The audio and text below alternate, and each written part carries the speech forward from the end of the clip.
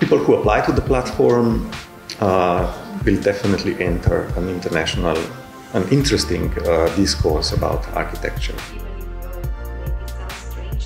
This year we received 357 ideas, which means that in 4 years we already received more than 1,000 ideas. And the selection, we are trying to improve and upgrade this selection every year. We don't see this selection as a competition, and we try to emphasize that from the beginning.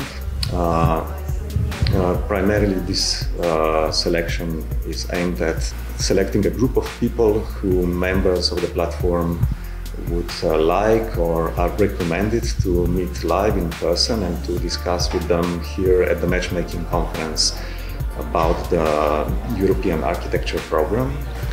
And at the same time, this conference opens European Architecture Program that then happens between March and October this year in 17 European cities.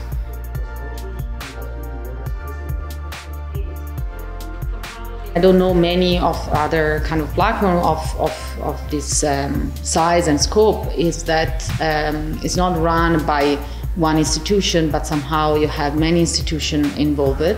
And therefore the kind of maybe the agenda is a little bit more chaotic, but at the same time is more pluralistic. I like also that because of this call is a very kind of bottom-up process. It's like somehow you deal with the proposals, and so but everybody can propose. So somehow the selection of the jury is on an open call. So I think is interesting as a kind of balance between a kind of bottom-up and an institutional position to understand what architecture will be in the future.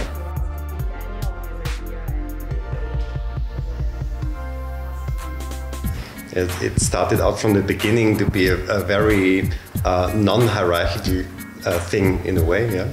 And it has this kind of a friendship atmosphere.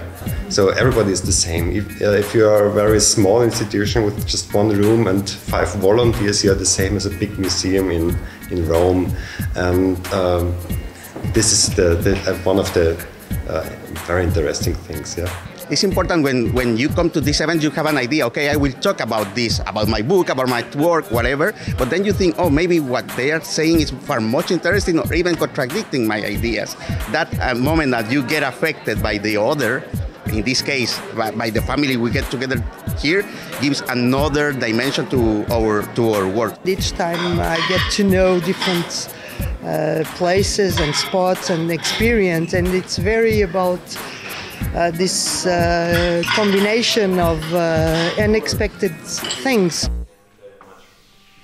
The aspect that to me was very, very interesting of the kind of new way of looking is really the idea of questioning.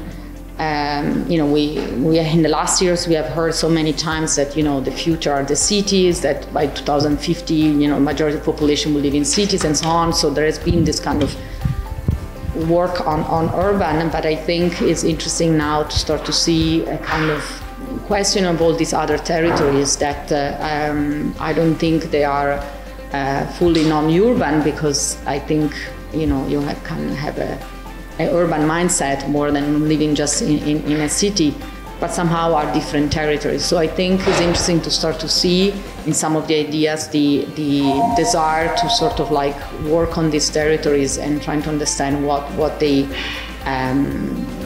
are and how we can inhabit them differently.